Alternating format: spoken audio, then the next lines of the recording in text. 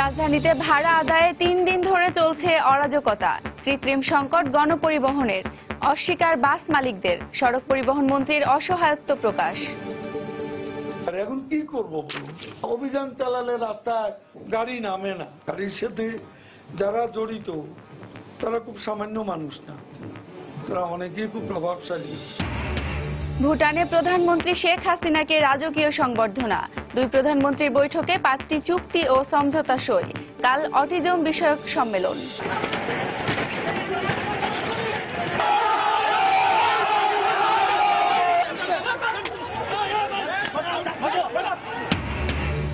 চট্টগ্রামে আউটার স্টেডিয়ামের জায়গায় সুইমিং পুল নির্মাণে ছাত্রলীগের বাধা। পুলিশের সাথে সংঘর্ষ, গাড়ি ভাঙচুর, পুলিশ সহ আহত 15। ভারতীয় জালরুপি ও সরঞ্জাম সহ রাজধানীর আদাবর থেকে 5 জনকে আটক। চক্রটির সঙ্গে পাকিস্তানের কয়েকজন নাগরিক জড়িত, তথ্য পুলিশের। এবং ক্যাম্পাস অরক্ষিত থাকার প্রতিবাদে ভাস্কর্য ফেলে রাজশাহী চারুকলার কিছু শিক্ষার্থীর প্রতিবাদ। এমন প্রতিবাদ শিল্পের অবমাননা, বলছেন ক্ষুব্ধ শিক্ষকরা।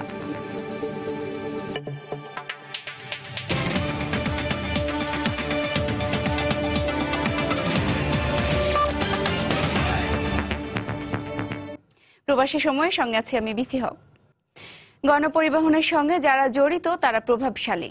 সরকার চাইলেও জোর করে তাদের রাস্তায় নামানো সম্ভব নয়। ফিটনেসবিহীন গাড়ির বিরুদ্ধে অভিযান চালালে তারা রাস্তায় গাড়ি নামানো বন্ধ করে দেয়। অসহায়ত্ব প্রকাশ করে এমনটাই মন্তব্য করলেন সড়ক পরিবহন ও সেতুমন্ত্রী ওবায়দুল কাদের। মঙ্গলবার দুপুরে সচিবালয় সংবাদ সম্মেলনে তিনি এমন মনোভাব প্রকাশ করেন।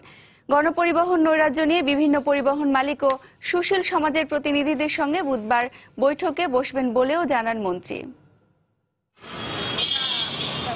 সিটিং সার্ভিসের বিরুদ্ধে অভিযান শুরুর পর থেকে রাজধানীর গণপরিবহনে চলছে নৈরাজ্য। সমস্যার সমাধান মিলছে না।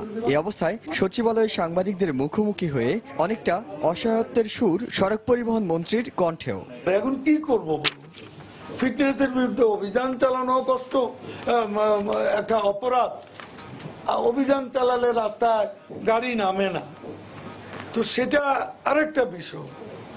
কেউ নানা অজুহাতে যদি গাড়ি না চালায়, আমরা কি আমাদের দেশের বাস্তবতা কি সেই যে আমরা জোর করে গাড়ি নামাতে পারবো? আর গাড়ির সাথে যারা জড়িত তারা খুব সামান্য মানুষ না, তারা অনেকেই খুব প্রভাবশালী। কিন্তু সরকার এবং মন্ত্রণালয়ের চেয়ে বেশি প্রভাবশালী কিনা সাংবাদিকদের প্রশ্নের জবাবে মন্ত্রী নিজের ব্যর্থতা মানতে নারাজ। আমি রিজাইন করবো, আপনি যান। আমি প্রভাবশালী মোটেও মানি না। আমি সফল। শুনেন রাখেন, আপনি একা কথা বলবেন না প্লিজ, আপনি বেশি কথা বলছেন। আমি সফলও বলি না, আমি ইনফ্লুয়েন্সিয়ালও বলি না। I am active, proactive, not reactive. Thank you. পরিবহন খাত সংশ্লিষ্টদের নানা স্বার্থের কারণেই সরকারের উদ্যোগগুলো যথাযথ বাস্তবায়ন করা সম্ভব হয় না বলেও মনে করেন ওবায়দুল কাদের। খুব কম লোককে পাবেন বাংলাদেশে এগুলো ফেস করে। ইহসান জুয়েল, সময় সংবাদ, ঢাকা। এদিকে সড়ক পরিবহন মন্ত্রী অসহায়ত্ব প্রকাশ করলেও তার মন্ত্রণালয়ের আওতাধীন বিআরটিএ পরিস্থিতি স্বাভাবিক করতে নানা প্রচেষ্টা চালিয়ে যাচ্ছে, যদিও তার কোনো প্রভাব দেখা যাচ্ছে না এখনো। বিআরটিএর হুঁশিয়ারির পরও গণপরিবহনের কৃত্রিম সংকট সৃষ্টি করছে কিছু পরিবহন মালিক। এ কারণে সিটিং সার্ভিস বন্ধের পর তৃতীয় দিনেও রাজধানীতে পরিবহন সংকটে চরম দুর্ভোগে পড়তে দেখা যায় নগরবাসীকে। ভিড়ে ঠেলাঠেলি করে বাসে উঠতে না পেরে চরম বিপাকে পড়েন নারী যাত্রীরাও। বাস আসা মাত্রই তাতে উঠতে এভাবেই প্রতিযোগিতায় নেমে পড়ছেন অফিসগামী যাত্রীরা। কোনো কোনো ক্ষেত্রে তারা ঝুঁকি নিয়েই ছুটছেন বাসের পেছনে, কারণ প্রয়োজনের তুলনায় রাস্তায় নেই পর্যাপ্ত গণপরিবহন। রাজধানীতে সিটিং সার্ভিস বন্ধের পর অতিরিক্ত ভাড়া আদায়ের বিরুদ্ধে অভিযান চালানোর তৃতীয় দিনেও অনেক মালিক বাস বন্ধ রেখে সংকট সৃষ্টি করায় তৈরি হয়েছে এ অরাজক পরিস্থিতি। এতে সবচেয়ে দুর্ভোগে পড়তে হয় স্কুল, কলেজ ও অফিসগামী যাত্রীদের। ধাক্কাধাক্কি করে কি বাসে ওঠা যাবে? আমাদের আগে পুরুষ মানুষ উঠে যাচ্ছে, ধাক্কাধাক্কি করছে, কোনো জায়গা নাই বাসে, কিভাবে উঠবো? এটি ইচ্ছা করে সংকট সৃষ্টি করতে আসলে প্রতিদিন যাতায়াত করি, যখন এই সিটিং সার্ভিস উঠাই দিছে, এরপর থেকে বাস অনেক কম। ভাগ্যক্রমে যারা উঠতে পেরেছেন তারা লোকাল বাসের সেবা পেলেও ভাড়া গুনছেন সিটিং সার্ভিসের। গাড়ি অনেক কমাই দিছে আগের তুলনায়, আমি ভাড়া আগেরটাই নিচ্ছে। শ্যামলী থেকে আগে ভাড়া নিত সেরা ভাড়া 10 টাকা ভাড়া, আজকে 10 টাকা ভাড়া নিচ্ছে। ভাড়ার যে চার্টটা, প্রতিটা গাড়িতে আমরা সেই চার্ট চাই এবং চার্ট অনুসারেই আমরা যাত্রীরা ভাড়া দিতে রাজি আছি। বাস চালক ও তাদের সহকারীরাও স্বীকার করছেন মূলত অভিযানের কারণেই মালিকরা তাদের সব বাস রাস্তায় নামাচ্ছেন না। আজকে ধরেন 7-8টা বাড়িছে, আছে আপনার 120টা, কিছু নামছে আর কিছু বয়ে রয়েছে। সমস্যা ভাড়া গ্যাঞ্জাম মারামারি হয় কারণে একটু কম, একটু বন্ধ রাখছে। ওই যে সাইডের ক্যারিয়ার আছে, খুব সাথে ক্যারিয়ার আছে, এগুলো খোলার জন্য। সরকারি গাড়ি সরকার কমাইলে আগের রেটই চলতেছে। সিটিং বেজে লোকাল ভাড়া নেওয়ার কথা নাই হয় নাই, আপনার উপর থেকে নির্দেশ আসে নাই। এদিকে গণপরিবহন বন্ধ করে যেসব মালিক কৃত্রিম সংকট সৃষ্টি করছে তাদের তালিকা করে শিগগিরই ব্যবস্থা নেওয়া হবে বলে জানিয়েছে বিআরটিএ। আর বেশি ভাড়া আদায়ের বিষয়টি স্বীকার করে বাস মালিক সমিতি বলছে পরিস্থিতি স্বাভাবিক করতে চেষ্টা চলছে। পাশাপাশি 2015 সালের সরকার নির্ধারিত ভাড়ার চার্ট অনুযায়ী যাত্রীদের ভাড়া দেওয়ার অনুরোধ করেন তারা। আমরা চাচ্ছি এটা শৃঙ্খলা ফিরিয়ে আনার জন্য। যেসব গাড়ির কাগজপত্র সঠিক না, তারা এই মোবাইল কোড অভিযানে বয়ে বের করে না, যেগুলোর জন্য মামলা হচ্ছে। অনেকে সাইড অ্যাঙ্গেল কেরিয়ার খোলার জন্য তারা ওয়ার্কশপে ব্যস্ত আছে। তারা ইচ্ছা করে আপনার রাস্তায় পরিবহন সংকট সৃষ্টি করার জন্য এবং যাত্রীদের ভোগান্তি সৃষ্টি করার জন্য বাস নামাচ্ছে না। আমরা কিন্তু খোঁজ খবর রাখছি, আমরা তালিকা করছি, আমাদের তালিকা হচ্ছে, আমরা সেটা অনুযায়ী ব্যবস্থা নেব। গত 16 এপ্রিল থেকে রাজধানীতে সব ধরনের সিটিং সার্ভিস বাস লোকাল হিসেবে চলাচলের নির্দেশ দেয় বিআরটিএ। মাহমুদ রাকিব, সময় সংবাদ, ঢাকা। সিটিং সার্ভিস বন্ধে বিআরটিএ এবং বাস মালিক সমিতির অভিযান প্রতীকী বলছেন যাত্রী কল্যাণ সমিতি। বাস্তবে এ থেকে কোনো সুফল না আসে হতাশা জানিয়েছেন সমিতির মহাসচিব মোজাম্মেল হক চৌধুরী। সিটিং এর নামে যে সমস্ত বাসগুলো চলতো সেই বাসগুলো লোকাল সার্ভিসে পরিণত হলেও অতিরিক্ত ভাড়া আদায়ের নৈরাজ্য বন্ধ হয়নি। একদিকে অতিরিক্ত যাত্রী বহন করছে, অন্যদিকে অতিরিক্ত ভাড়া আদায় করছে। তার মধ্য দিয়ে মালিকরা দ্বিগুণ, তিনগুণ, চারগুণ লাভবান হচ্ছে, কিন্তু যাত্রী সাধারণকে বারবার ঠকানো হচ্ছে। বাংলাদেশ ও ভুটানের দুই প্রধানমন্ত্রীর উপস্থিতিতে থিম্পুতে 5টি চুক্তি ও সমঝোতা স্মারক সই হয়েছে। মঙ্গলবার সন্ধ্যায় ভুটানের রয়্যাল ব্যাংকোয়েট হলে এই চুক্তি সই হয়। এর আগে দুপুরে ভুটানের রাজার আমন্ত্রণে রাজপ্রাসাদে জাঁকজমক আয়োজনের মধ্য দিয়ে প্রধানমন্ত্রীকে বরণ করে নেওয়া হয়। এরপর ভুটানের রাজার সঙ্গে সৌজন্য সাক্ষাৎ করেন বাংলাদেশের প্রধানমন্ত্রী। শেখ আমিনুর রহমানের ক্যামেরায় ভুটান থেকে বিস্তারিত জানাচ্ছেন আজহার লিমন। 3 দিনের রাষ্ট্রীয় সফরে এখন ভুটানের রাজধানী থিম্পুতে অবস্থান করছেন সরকার প্রধান শেখ হাসিনা। সন্ধ্যায় রয়্যাল ব্যাংকোয়েট হলে অনুষ্ঠিত হয় চুক্তি স্বাক্ষর পর্ব, যেখানে দুই প্রধানমন্ত্রীর উপস্থিতিতে সংস্কৃতি, শিক্ষা, কৃষি, নৌ বিষয়ক এবং পণ্য আমদানি রপ্তানিতে দ্বৈত কর প্রত্যাহার বিষয়ক 2টি চুক্তি, 3টি সমঝোতা স্মারক স্বাক্ষরিত হয়। স্বাধীনতা উত্তর বাংলাদেশকে সর্বপ্রথম স্বীকৃতি দিয়েছিল ভুটান, যেখানে সফর করছেন প্রধানমন্ত্রী শেখ হাসিনা। সংশ্লিষ্টরা মনে করছেন প্রধানমন্ত্রীর এই সফরে সম্পাদিত চুক্তি ও সমঝোতা স্মারক যেমন আঞ্চলিক সহযোগিতা বৃদ্ধির ক্ষেত্রে সহায়ক ভূমিকা পালন করবে, তেমন এ থেকে উপকৃত হবে দুই দেশের মানুষ।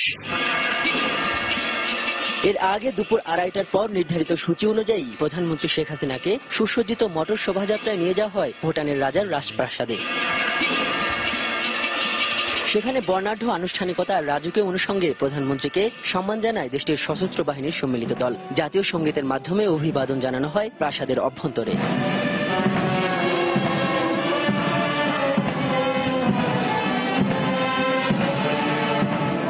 প্রাসাদে প্রধানমন্ত্রী শেখ হাসিনা সৌজন্য সাক্ষাৎ করেন ভুটানের রাজা জিগমে খেসার, নামগেল ওয়াংচুক ও রানীর সাথে। বেশ কিছু সময় একান্তে কথা বলেন তারা। এর আগে বেলা 11টার কিছু পরে থিম্পুর পারো আন্তর্জাতিক বিমানবন্দরে শেখ হাসিনা অবতরণ করলে তাকে স্বাগত জানান প্রধানমন্ত্রী শেরিন তোবগে সহ ঊর্ধ্বতন কর্মকর্তারা। এ সময় তাকে পরিয়ে দেওয়া হয় ঐতিহ্যবাহী স্কার্ফ, লাল গালিচায় সম্মান জানানো হয় গার্ড অফ অনারে।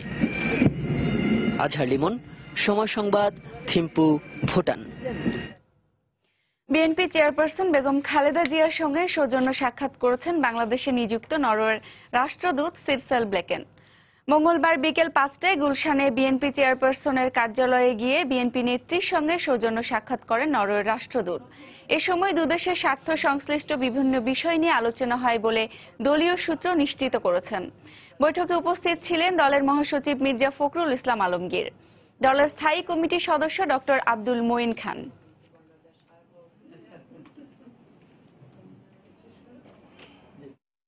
প্রবাসী সময় আরো থাকছে। বাল্যবিবাহ রোধে 2000 কোটি টাকার প্রকল্প নিচ্ছে সরকার, জানালেন প্রতিমন্ত্রী। বললেন বর্তমান আইনেই তা রোধ করা সম্ভব। এবং প্রতারণা বন্ধে হার্টের চিকিৎসায় ব্যবহৃত রিং এর মূল্য নির্ধারণের উদ্যোগ সরকারের, 17 সদস্যের কমিটি গঠন। চট্টগ্রামে আউটার স্টেডিয়ামের জায়গায় সুইমিং কমপ্লেক্স নির্মাণের প্রতিবাদে আজও বিক্ষোভে ফেটে পড়ে ছাত্রলীগের নেতাকর্মীরা। প্রতিবাদ বিক্ষোভের এক পর্যায়ে পুলিশের সঙ্গে ব্যাপক সংঘর্ষ হয়। এ সময় পুলিশ সহ অন্তত 15 জন আহত হন। ভাঙচুর করা হয় বেশ কয়েকটি গাড়ি। মঙ্গলবার বিকেলে নগরীর আউটার স্টেডিয়াম এলাকায় এ ঘটনা ঘটে। আশরাফুল আলম মামুনের ছবি নিয়ে পার্থপ্রতিম বিশ্বাসের রিপোর্ট।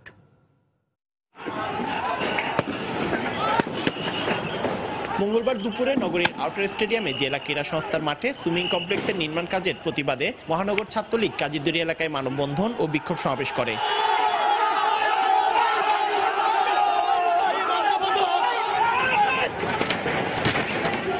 পরে পুলিশের বাধা উপেক্ষা করে আউটার স্টেডিয়ামে টিনের বেস্টরি ও নির্মাণ সামগ্রী ভাঙা শুরু করে ছাত্রলীগ। এতে বাধা দিলে বিক্ষুব্ধ ছাত্রলীগ কর্মীদের সাথে পুলিশের সংঘর্ষ শুরু হয়। সিডিএর অনুমতি ছাড়া এবং পরিবেশ অধিদপ্তরের কোনো ছাড়পত্র ছাড়া সিটি কর্পোরেশনের উদ্যান নীতিমালা লঙ্ঘন করে আজকে যখন বিনা টেন্ডারে একটা কাজ হচ্ছে এর প্রতিবাদ করছে। খেলার মাঠ খুঁজে না পেয়ে আজকে ছেলেরা নষ্ট হচ্ছে, কখনো নেশাগ্রস্ত হচ্ছে, কখনো বা বিভিন্ন বাজে কাজে লিপ্ত হচ্ছে। আমরা যুব এবং তরুণ সমাজকে সঠিক পথে রাখার জন্য আমরা এই মাঠটি খালি চাই। এই ঘটনায় 5 পুলিশ সদস্য ও ছাত্রলীগের 10 নেতাকর্মী আহত হন। এদের মধ্যে 2 জন গুলিবিদ্ধ হয়েছে বলে জানিয়েছে ছাত্রলীগ। ভাঙচুর করা হয় 10 থেকে 12টি গাড়ি। এরা অবৈধভাবে অনৈতিকভাবে সরকার নির্ধারিত একটা কাজ চলতেছে, কাজ বন্ধ করতে আসছে। আমরা তাদেরকে অনুরোধ করছি যে সরকারের নির্দেশনা নিয়ে, সরকারের অনুমতি নিয়ে কাজ চলতেছে। তারপরেও তারা সন্ত্রাসী কার্যকলাপ করে ওখানে পুলিশের উপর চড়াও হয়েছে এবং হঠাৎ করে সে পুলিশের উপর চড়াও হয়ে এখানে ভাঙচুর করার চেষ্টা করছে।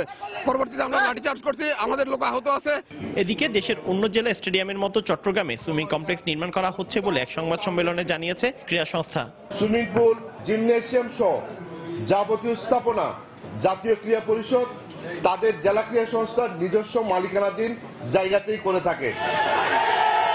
মূলত গত 1 মাস ধরে আউটার স্টেডিয়ামে সুইমিং পুলের কাজ শুরু হওয়ার পর থেকেই এর বিরোধিতা করে আসছিল সাবেক মেয়র এবিএম মহিউদ্দিন চৌধুরীর অনুসারীরা। গত রোববার 48 ঘন্টার আলটিমেটাম দিয়ে জেলা প্রশাসকের মাধ্যমে প্রধানমন্ত্রী বরাবর স্মারকলিপিও জমা দিয়েছিলেন তারা। পার্থপ্রতিম বিশ্বাস, সময় সংবাদ, চট্টগ্রাম। কুমিল্লার মুরাদনগরে আধিপত্য বিস্তারকে কেন্দ্র করে আওয়ামী লীগের 2 গ্রুপের সংঘর্ষে ফারুক ও সাইদুর নামে 2 জন নিহত হয়েছেন। আহত হয়েছেন আরো অন্তত 15 জন।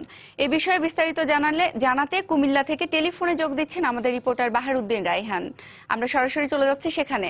বাহার, ঠিক কখন এবং কি কারণে সংঘর্ষ ঘটে আমাদের বিস্তারিত জানাবেন। নিহতদের মরদেহ এখন কোথায় আছে? রাত 11টার দিকে স্থানীয় ইউপি সদস্য আলী আশরাফ ও আলাউদ্দিন আমির গ্রুপের মধ্যে সংঘর্ষ শুরু হয়। এই সংঘর্ষের ঘটনায় রক্তাক্ত অবস্থায় ফারুক ও সাইদুরকে স্থানীয় হাসপাতালে নিয়ে যাওয়ার পরে ডাক্তার তাদেরকে মৃত ঘোষণা করে। এই ঘটনায় আলী আশরাফ সহ আরো অন্তত 15 জন আহত আছে। এলাকায় এখন থমথমে পরিবেশ বিস্তার করছেন পুলিশ। স্থানীয় ওসি এসএম বদিউজ্জামান জানান, এরা দুজনে যে 2 জন নিহত হয়েছে এই 2 জনে আওয়ামী লীগের কর্মী এবং যারা লাগছে এখানে স্থানীয় ইউপি আওয়ামী লীগ, এরা স্থানীয় সংসদ সদস্য এবং উত্তর জেলা আওয়ামী লীগের সাধারণ সম্পাদকের সমর্থক লোকজন। আর নিহতরা এই মুহূর্তে হাসপাতালে আছে। ধন্যবাদ বাহারউদ্দিন রায়হানকে। আমরা এতক্ষণ ছিলাম কুমিল্লার মুরাদনগরে, যেখানে আধিপত্য বিস্তারকে কেন্দ্র করে আওয়ামী লীগের দুপক্ষের সংঘর্ষ চলছিল।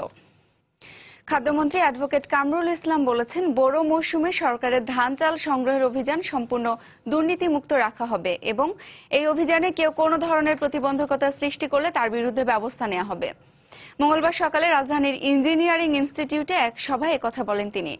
এই প্রক্রিয়ার সঙ্গে জড়িত কোনো কর্মকর্তা দুর্নীতি করলে তার বিরুদ্ধেও ব্যবস্থা নেওয়া হবে বলেও জানান তিনি। এইবার আমাদের যে টার্গেট, আমরা যে কোনো মূল্যে সেই টার্গেট আমরা ফুলফিল করব। আমরা প্রান্তিক কৃষকদের কাছ থেকে ধান কিনতে চাই। আমরা 24 টাকা ধানের মূল্য দিচ্ছি।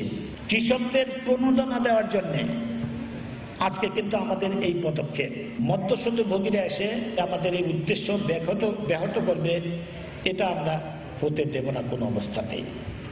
এবার আমরা আরো কঠিনভাবে সবকিছু পর্যবেক্ষণ করব। এই সংগ্রহ অভিযানের সময় যে সমস্ত কর্মকর্তারা কৃষকদের হয়রানি করবেন, যে সমস্ত কর্মকর্তারা মধ্যস্বত্বভোগীদের সাথে আঘাত করবেন, আমরা কাউকে ছাড় দেব না। আমরা অবশ্যই ব্যবস্থা গ্রহণ করব, তাৎক্ষণিক ব্যবস্থা গ্রহণ করব। হেফাজত ইসলামকে বশে এনে সরকার তাদের কাছে নেওয়ার চেষ্টা করছে বলে মন্তব্য করেছেন বিএনপি মহাসচিব মির্জা ফখরুল ইসলাম আলমগীর। তিনি বলেন, হেফাজত ইস্যুতে বিএনপি তাদের আগের অবস্থানে আছে।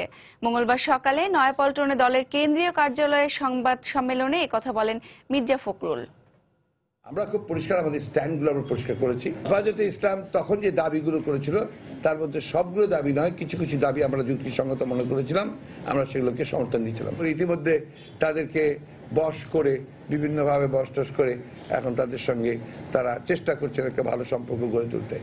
আমরা সবসময় ন্যায়ের পক্ষে আছি। প্রবাসী সময় আরো থাকছে। অবৈধ সম্পদ অর্জনের মামলায় কুমিল্লার মেয়র মনিরুল হক সাক্কুর বিরুদ্ধে গ্রেফতারি পরোয়ানা জারি, সব সম্পদ বাজেয়াপ্ত করার নির্দেশ। ৭১ মানবতা বিরোধী অপরাধের মামলায় কিশোরগঞ্জের মুসলিম প্রধান ও সৈয়দ মোহাম্মদ হোসেনের রায় দেয়া হবে বুধবার। এর আগে ৭ মার্চ এ মামলার যুক্তিতর্ক শেষ হলে আদেশ দেওয়ার জন্য অপেক্ষমাণ রাখা হয়। মামলার 2 আসামির মধ্যে মুসলিম প্রধান কারাগারে থাকলেও সৈয়দ মোহাম্মদ হোসেন পলাতক। মুসলিম প্রধানের বিরুদ্ধে ৭১ 2টি হত্যাকাণ্ডে জড়িত থাকার অভিযোগ রয়েছে। অপর আসামি সৈয়দ মোহাম্মদ হোসেন সে সময় নিকলি থানার রাজাকার কমান্ডারের দায়িত্ব পালন করেন। হত্যা, গণহত্যা, লুণ্ঠন ছাড়াও ধর্মান্তরিত করার অভিযোগ আনা হয় তার বিরুদ্ধে। 2015 সালের ডিসেম্বরে তাদের বিরুদ্ধে আনুষ্ঠানিক অভিযোগ দাখিল করে রাষ্ট্রপক্ষ।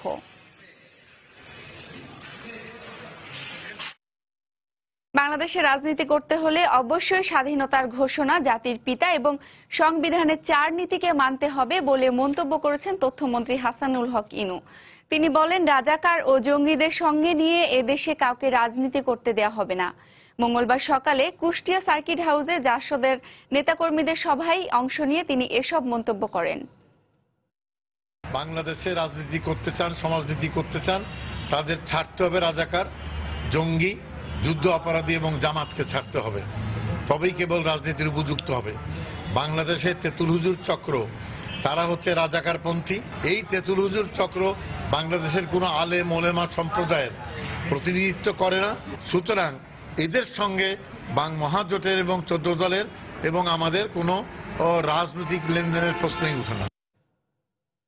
ভারতীয় জাল রুপি ও রুপি জাল করার সরঞ্জাম সহ রাজধানীর আদাবর থেকে 5 জনকে আটক করেছে ঢাকা মহানগর গোয়েন্দা পুলিশ। তাদের হেফাজত থেকে 15,34,000 জাল রুপি উদ্ধার করা হয়েছে। দুপুরে ডিএমপির মিডিয়া সেন্টারে সংবাদ সম্মেলনে পুলিশ জানায়, গোয়েন্দা তথ্যের ভিত্তিতে প্রথমে 2 জনকে গ্রেফতার করেন তারা।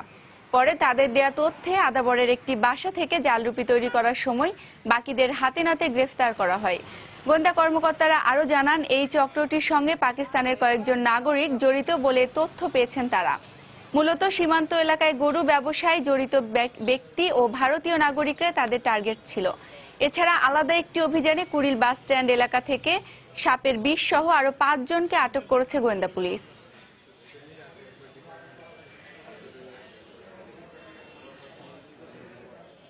জাল টাকার ব্যবসাটা কিন্তু হয় সিজনালি হয়, এই কুরবানির সময়, বিভিন্ন পূজার সময় কিংবা রোজার ঈদে, তখন এই প্রক্রিয়াটা জাল টাকার ক্ষেত্রে হয়।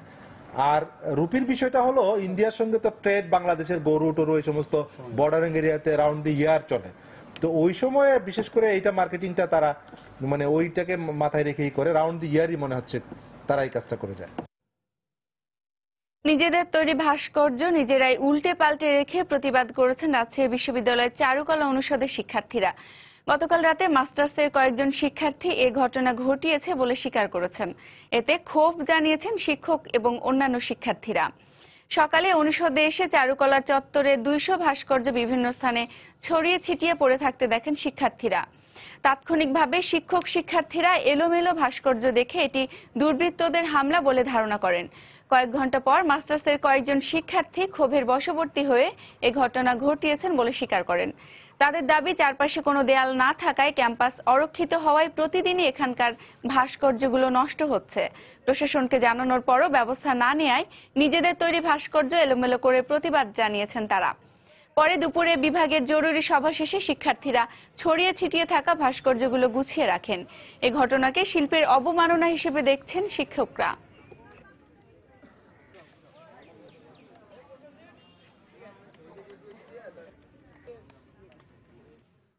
যে আজকে আমরা সবগুলো উল্টায় রাখছি, ভাঙিনি কিন্তু একটাও, সবগুলো উল্টায় রাখছি, তখন তারা বলতেছে হ্যাঁ ঠিক আছে পরিষ্কার করা হবে। প্রতিদিনের বিষয়টাকে একদিনে উপস্থাপন করার জন্য এইভাবে প্রতিবাদ করছি আমরা। বহিরাগতদের আগমন, প্রাচীর, এগুলো যেন একটু বেশি হাইলাইট হয়, এটা আমাদের চাওয়া। দুঃখ প্রকাশ করছি শিল্পের এই ধরনের অবমাননার জন্য।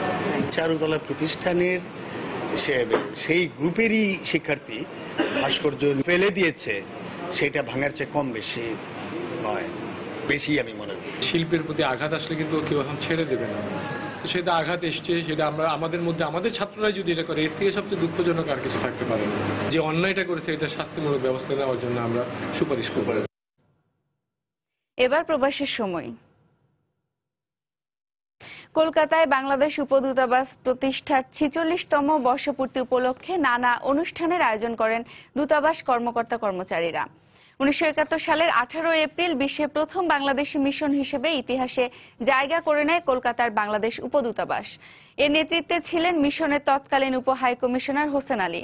17 এপ্রিল মেহেরপুরে অস্থায়ী সরকার গঠনের পরদিন তিনি পাকিস্তানের পতাকা নামিয়ে তুলেছিলেন বাংলাদেশের লাল সবুজের নিশান। ঐতিহাসিক এই দিনটিকে যথাযোগ্য মর্যাদায় স্মরণ করতে উপদূতাবাস কার্যালয়ের সামনে হাজির হন শীর্ষস্থানীয় কর্মকর্তারা। উপরাষ্ট্রদূত জকি আহাদ জাতীয় সঙ্গীতের সুরে জাতীয় পতাকা উত্তোলন করেন।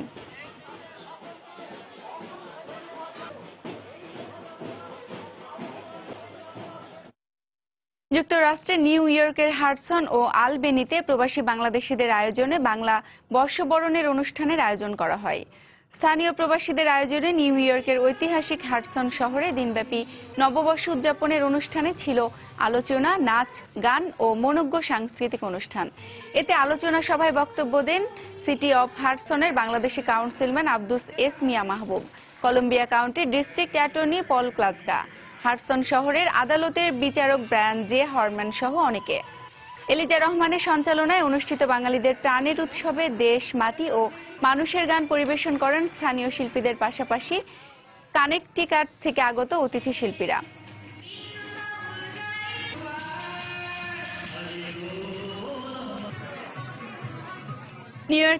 নিউ ইয়র্কের আলবেনির জমজমাট লেথান শহরের একটি গির্জার মিলনায়তনে বাংলাদেশি আমেরিকান ফাউন্ডেশন বাফার আয়োজনে অনুষ্ঠিত হয় বাঙালিদের প্রাণের উৎসব পহেলা বৈশাখ।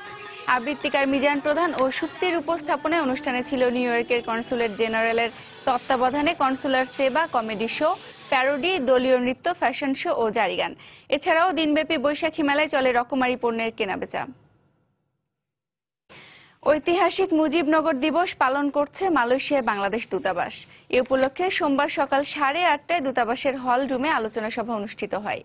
শ্রম কাউন্সিলর সাইদুল ইসলামের সঞ্চালনায় অনুষ্ঠানে রাষ্ট্রপতি ও প্রধানমন্ত্রীর বাণী পাঠ করা হয়। আলোচনা সভায় সভাপতির বক্তব্যে হাইকমিশনার মোহাম্মদ শহীদুল ইসলাম দিনটির তাৎপর্য তুলে ধরে বলেন, বাংলাদেশের স্বাধীনতা সংগ্রাম এবং মুক্তিযুদ্ধের ইতিহাসে 17 এপ্রিল এক অবিস্মরণীয় দিন। 1971 সালের এই দিনে তৎকালীন মেহেরপুর মহকুমার বৈদ্যনাথতলার আম্রকাননে স্বাধীন বাংলাদেশের প্রথম সরকার শপথ গ্রহণ করে। মুক্তি সংগ্রাম পরিচালনার ক্ষেত্রে এই সরকারের ভূমিকা নিয়ে সভায় গুরুত্বপূর্ণ আলোচনা হয়।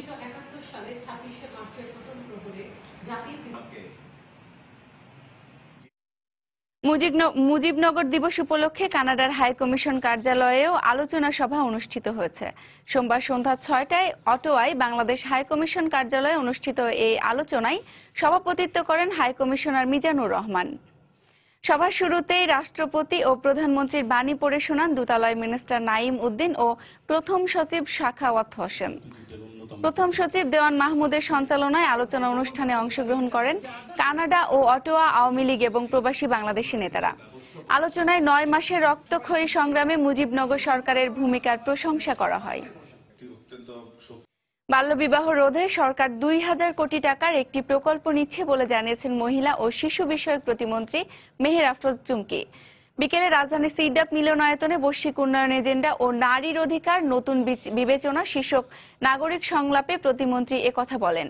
এ সময় তিনি আরো বলেন, বিশেষ ক্ষেত্রে 18 বছরের নিচে মেয়েদের বিয়ে দেওয়ার বিধান রাখা হলেও বর্তমান আইনেই বাল্যবিবাহ রোধ করা সম্ভব। আমাদের মন্ত্রণালয়ের যে বাজেট আছে তার চেয়েও বেশি অর্থের আমরা প্রজেক্ট পাস করেছি। আমরা আরো প্রজেক্ট পাস করেছি। আমাদের মেয়েদের বিভিন্ন প্রশিক্ষণ দেওয়ার জন্য সারা বাংলাদেশে প্রায় ২,০০০ কোটি টাকার উপরে একটি প্রজেক্ট আমরা তৈরি করছি। ইনশাআল্লাহ তারা যেটা পাস হবে এটা একেবারে বাল্য বিয়ে বন্ধ করার জন্য আমাদের দেশে ভূমিকা রাখবে। হার্টের চিকিৎসায় ব্যবহৃত অত্যাবশ্যকীয় উপাদান হার্টের রিং বা করোনারি স্ট্যান্টের যথাযথ মূল্য নির্ধারণে সরকার কাজ করছে বলে জানিয়েছেন ঔষধ প্রশাসন অধিদপ্তরের মহাপরিচালক মেজর জেনারেল মোহাম্মদ মোস্তাফিজুর রহমান। দুপুরে ঔষধ প্রশাসন অধিদপ্তরে আয়োজিত সংবাদ সম্মেলনে একথা জানান তিনি বলেন, রিং ক্রয় করতে গিয়ে অনেক সময় প্রতারণার শিকার হন সাধারণ মানুষ। তাই সাধারণ মানুষ যাতে যথাযথ মূল্যে হার্টের রিং কিনতে পারে সে লক্ষ্যে আমদানিকারক, হাসপাতাল কর্তৃপক্ষ সহ সংশ্লিষ্ট সবার সাথে আলোচনা করে রিংয়ের মূল্য, রেজিস্ট্রেশন ও মেয়াদ প্যাকেটের গায়ে মুদ্রণ করা হবে। মূল্য নির্ধারণ করতে 17 সদস্যের একটি কমিটি করা হয়েছে বলেও জানান তিনি। কোনো প্রতিষ্ঠান নির্ধারিত মূল্যের চেয়ে বেশি মূল্যে আদায় করলে সেই প্রতিষ্ঠানের বিরুদ্ধে আইনগত ব্যবস্থা নেওয়া হবে বলেও জানান অধিদপ্তরের মহাপরিচালক।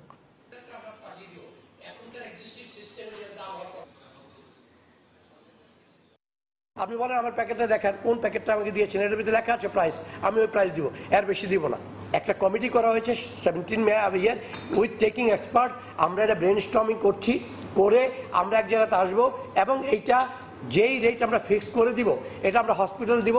হসপিটালে দৃশ্যমান জায়গাতে এটা ডিসপ্লে করতে হবে এবং এই অনুযায়ী দাম নিতে হবে। আর বাইরে যদি কেউ নেয় তাহলে এটা ভায়োলেশন অফ রুলস অথবা রেজিস্ট্রেশন শর্ত ভঙ্গ করার জন্য কোম্পানির বিরুদ্ধে অ্যাকশন নিব, হসপিটালের বিরুদ্ধে অ্যাকশনে যাব। অবৈধ সম্পদ অর্জনের অভিযোগে দুর্নীতি দমন কমিশন দুদকের দায়ের করা মামলায় কুমিল্লা সিটি কর্পোরেশনের মেয়র ও বিএনপি নেতা মনিরুল হক সাক্কুর বিরুদ্ধে গ্রেফতারি পরোয়ানা জারি করেছেন আদালত। সকালে ঢাকা মহানগর বিশেষ জজ আদালতের বিচারক কামরুল হোসেন মোল্লা অভিযোগ আমলে নিয়ে এই আদেশ দেন। একই সঙ্গে তার সমস্ত সম্পদ বাজেয়াপ্ত করার আদেশ দিয়েছেন আদালত। 2008 সালে 7 জানুয়ারি 1,12,00,000 টাকার তথ্য গোপনের অভিযোগ এনে রাজধানীর রমনা থানায় মামলা করে দুদক। দীর্ঘ 8 বছর তদন্ত শেষে গত বছরের 4 ফেব্রুয়ারি দুদকের সহকারী পরিচালক নুরুল হুদা আদালতে অভিযোগপত্র জমা দেন।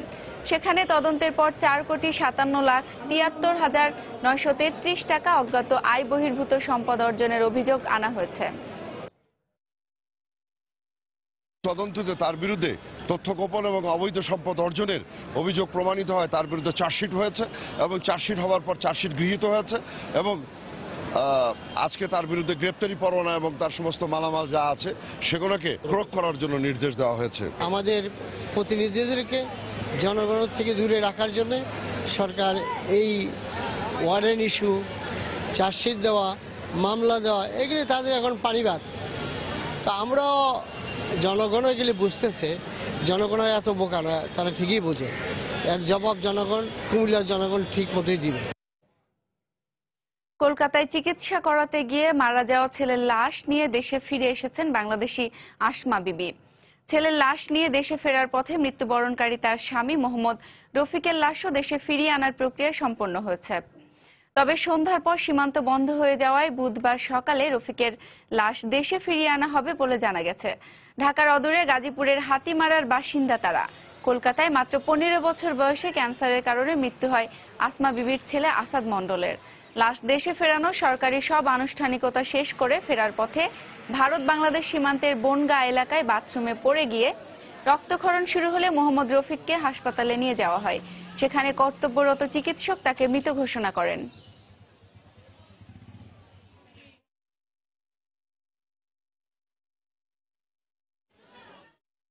কলকাতায় নতুন মারা গেছে আমার ক্যান্সার হয়েছে, একটা ছেলে তো উনি বললো কি টয়লেটে যাবো, ওনার স্ত্রী ধারে নিয়ে যাচ্ছিল, এবার একা, এবার রাস্তার উপরে উনি পড়ে গেছে, এবার আমি উনাকে হেল্প করলাম, ভ্যান ডেকে নিয়ে আসলাম। রাজশাহীতে মালদ্বীপের নাগরিক ও মেডিকেল শিক্ষার্থী রাউদা আতিফের লাশ পুনঃময়না তদন্ত করতে গিয়ে সিআইডিকে অনুমতি দিয়েছেন আদালত। মঙ্গলবার দুপুরে মুখ্য মহানগর হাকিম আদালতের বিচারক মাহবুবুর রহমান এ আদেশ দেন। কোর্ট পরিদর্শক জানান, নির্বাহী ম্যাজিস্ট্রেট ও তদন্ত কর্মকর্তার উপস্থিতিতে লাশ উত্তোলনে অনুমতি দেন আদালত। মামলার বিবরণী থেকে জানা যায়, গত 29 মার্চ নগরের ইসলামী ব্যাংক মেডিকেল কলেজ হাসপাতালের শিক্ষার্থী রাউদা আতিফের রুম থেকে তার লাশ উদ্ধার করে পুলিশ। গত 10 এপ্রিল রাউদার বাবা মোহাম্মদ আতিফ মেয়ের সহপাঠী সিরাত পারভিন মাহমুদকে আসামি করে রাজশাহী আদালতে একটি মামলা করেন। এরপর গত 13 এপ্রিল মামলাটি তদন্তের জন্য সিআইডিতে হস্তান্তর করা হয়। তদন্তের স্বার্থে রাউদার লাশ পুনঃময়না তদন্ত করতে মঙ্গলবার আদালতে আবেদন করেন সিআইডি পরিদর্শক আসমাউল হক।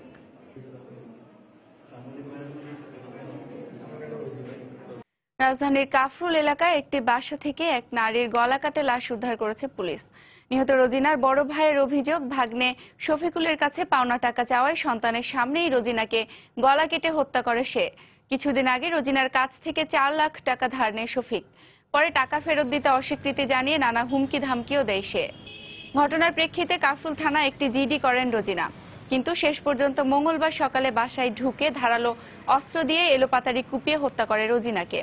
খবর পেয়ে পুলিশ লাশ উদ্ধার করে ময়নাতদন্তের জন্য ঢাকা মেডিকেল কলেজ হাসপাতালে পাঠায়। অভিযুক্ত শফিকুলের দৃষ্টান্তমূলক শাস্তি দাবি করেছে নিহতের পরিবার। পুলিশের কাছে এ বিষয়ে জানতে গেলে সাংবাদিকদের থানায় ঢুকতে দিতে বা কোনো কথা বলতে রাজি হননি তারা।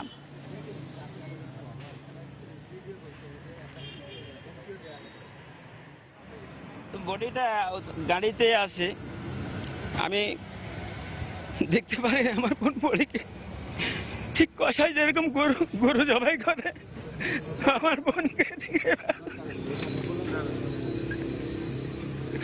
আমি এর বিচার চাই, এর সুস্থ বিচার চাই। চট্টগ্রামে পূর্বশত্রুতার জের ধরে হত্যা মামলা আসামি শরীফ নামে এক ব্যক্তিকে কুপিয়ে হত্যা করেছে দুর্বৃত্তরা। মঙ্গলবার সন্ধ্যা 7টার দিকে এ ঘটনা ঘটে।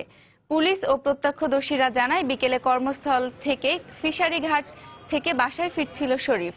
পথে নগরীর ওয়াসা এলাকায় পৌঁছালে 10-12 জনের একটি দল তার উপর হামলা চালিয়ে লালখান বাজার এলাকায় নিয়ে যায়। পরে সেখানে তাকে এলোপাতাড়ি কুপিয়ে ফেলে রেখে পালিয়ে যায়। খবর পেয়ে পরিবারের সদস্যরা উদ্ধার করে চট্টগ্রাম মেডিকেল কলেজ হাসপাতালে নিয়ে গেলে সেখানে মারা যান শরীফ। এদিকে নিহত শরীফ 2015 সালে খোকন হত্যা মামলার এজাহারভুক্ত আসামি হওয়ায় প্রতিপক্ষের লোকজন এই হত্যাকাণ্ড ঘটিয়েছে বলে প্রাথমিকভাবে ধারণা করছে পুলিশ।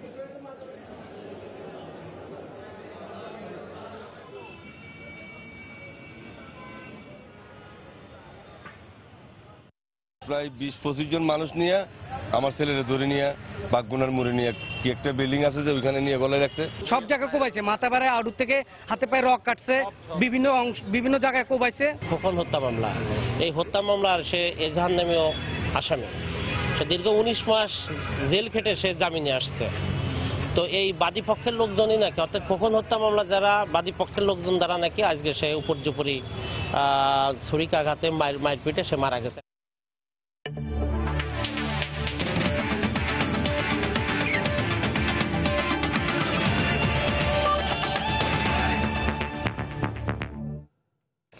জাতীয় ও আন্তর্জাতিক পর্যায়ে অর্জনের ভিত্তিতে প্রধানমন্ত্রীর কাছ থেকে পুরস্কার পাওয়া নিজ বাহিনীর অ্যাথলেটদের সংবর্ধনা দিয়েছে বর্ডার গার্ড বাংলাদেশ বিজিবি। পাশাপাশি ভবিষ্যতে অ্যাথলেটদের জন্য মাসিক ভাতা প্রদানের ব্যবস্থা করারও আশ্বাস দিয়েছেন বিজিবি মহাপরিচালক ও ভারোত্তোলন ফেডারেশনের সভাপতি। আর নিজ বাহিনীর কাছ থেকে এমন সংবর্ধনা ও আশ্বাস পেয়ে আনন্দিত স্বর্ণপদক জয়ী মাবিয়া আক্তার সীমান্ত। এসএ গেমসে স্বর্ণপদক জয়ের পর শুরু, এরপর কাতারে অনুষ্ঠিত আন্তর্জাতিক প্রতিযোগিতায়ও একই অর্জন বাংলাদেশের মাবিয়া আক্তার সীমান্তের। আর দেশের হয়ে এমন অর্জনের পর থেকেই একের পর এক সংবর্ধনা আর পুরস্কারে ভূষিত হচ্ছেন বর্ডার গার্ড বাংলাদেশের ভারোত্তোলক মাবিয়া, যার ধারাবাহিকতায় সাম্প্রতিক সময়ে প্রধানমন্ত্রীর কাছ থেকে মিলেছে পুরস্কার স্বরূপ ফ্ল্যাটের চাবি ও 1 লাখ টাকা। মাবিয়া সহ বিজিবির অ্যাথলিটদের মধ্যে প্রধানমন্ত্রীর কাছ থেকে পুরস্কার পাওয়া 12 জনের জন্য সদর দপ্তরে সংবর্ধনা অনুষ্ঠানের আয়োজন করা হয়। অনুষ্ঠানের শুরুতেই প্রধানমন্ত্রীর কাছ থেকে পাওয়া ফ্ল্যাটের চাবি উপস্থিত সবার সামনে তুলে ধরেন মাবিয়া। দর্শক জনপ্রিয়তা বা আলোচনায় না থাকলেও সাম্প্রতিক সময়ে ভারোত্তোলনে আন্তর্জাতিক পর্যায়ে বাংলাদেশের সফলতা ঈর্ষণীয়। আর তাই অ্যাথলিটদের জন্য মাসিক ভাতার ব্যবস্থা করার প্রতিশ্রুতি দিলেন বিজিবি মহাপরিচালক ও ভারোত্তোলন ফেডারেশনের সভাপতি। এছাড়া শুধু ভারোত্তোলনেই নয়, অন্যান্য ডিসিপ্লিনেও মাবিয়ার মতো আরো তারকা অ্যাথলিট তৈরি করতে বিজিবির প্রচেষ্টার কথা জানান তিনি। অনুপ্রেরণা দেওয়ার জন্য মাবিয়া থেকে শুরু করেছি এবং মাবিয়াকে আমরা কন্টিনিউ করতে চাই, ও যতদিন তার পারফরমেন্স ধরে রাখতে পারে। এবং আপনারা জানেন যে আগে একটা প্রভিশন ছিল যে অলিম্পিক থেকে কিছু বৃত্তি দেওয়া হয়, সেই জন্য আমরা লিখবো অলিম্পিকে, যাতে দেখি আমরা যদি ওখান থেকে তাদের জন্য ব্যবস্থা করতে পারি। যারা পারফরমেন্স ধরে রাখতে পারবে তাদেরকেই আমরা এখানে রাখবো এবং নতুন নতুন আমরা আরো প্লেয়ারকে সংযোগ করছি। এদিকে প্রধানমন্ত্রীর পর এবার নিজ বাহিনীর কাছ থেকে সংবর্ধনা পেয়ে উচ্ছ্বসিত এসএ গেমসের স্বর্ণজয়ী মাবিয়া। উপহারগুলি আমাকে আমার ভবিষ্যৎ এবং আমার যে সামনে গেমসটা আছে এটাতে আমার একটা টার্গেট থাকবে, আমাকে যে সম্মানগুলো দেওয়া হচ্ছে বা দিচ্ছে সেটা আমার অবশ্যই বজায় রাখতে হবে। আসলে আমি ওইভাবে প্রিপারেশন নিচ্ছি না, কারণ হচ্ছে হলো যেহেতু কমনওয়েলথ গেমসটা আগে পাবো অলিম্পিকের আগে, তো আমাদের ফেডারেশন উদ্যোগ নিচ্ছেন যে লং টাইম ট্রেনিং করানোর জন্য ক্যাম্প। টার্গেট আছে কমনওয়েলথ গেমসে নিজের মানে যার রেকর্ড আছে বা যা পারফরমেন্স তার থেকে অনেক বেটার করার জন্য। শুধু এইটুকু অর্জনেই থেমে থাকতে চান না মাবিয়া, বরং ভবিষ্যতে কমনওয়েলথ ও অলিম্পিকের মতো বড় আসরগুলোতেও দেশের পতাকা অনন্য উচ্চতায় নিয়ে যেতে চান এই স্বর্ণকন্যা। নিয়ামতুল্লাহ বাবু, সময় সংবাদ, ঢাকা। এ পর্যায়ে শীর্ষ সংবাদগুলো জানিয়ে দিচ্ছি আরেকবার। রাজধানীতে ভাড়া আদায়ে 3 দিন ধরে চলছে অরাজকতা। কৃত্রিম সংকট গণপরিবহনের, অস্বীকার বাস মালিকদের। সড়ক পরিবহন প্রতিমন্ত্রীর অসহায়ত্ব প্রকাশ। এখন কি করব? অভিযান চালালে রাস্তায় গাড়ি নামে না। গাড়ির সাথে যারা জড়িত তারা খুব সামান্য মানুষ না, তারা অনেকেই খুব প্রভাবশালী। ভুটানে প্রধানমন্ত্রী শেখ হাসিনাকে রাজকীয় সংবর্ধনা। 2 প্রধানমন্ত্রীর বৈঠকে 5টি চুক্তি ও সমঝোতা সই। কাল অটিজম বিষয়ক সম্মেলন।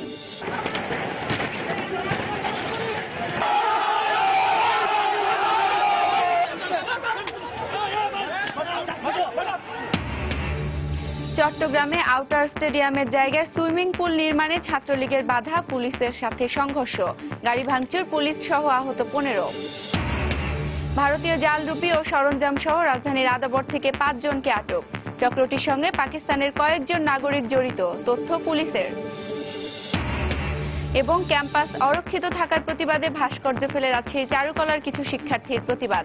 এমন প্রতিবাদ শিল্পের অবমাননা, বলছেন ক্ষুব্ধ শিক্ষকরা। এ ছিল প্রবাসী সময়। যে কোনো খবর পেতে ভিজিট করুন সময়নিউজ.tv। যে কোনো বাংলা লিংক ও রবি নম্বর থেকে সময় সংবাদের খবর, অনুষ্ঠান সূচি জানতে এবং যে কোনো তথ্য সময় সংবাদকে জানাতে ডায়াল করুন 16242 নম্বরে। এছাড়া এইমাত্র পাওয়া খবর মোবাইলে পেতে SMS করুন *BN লিখে পাঠিয়ে দিন 16242 নম্বরে। সঙ্গে থাকুন সময়ের।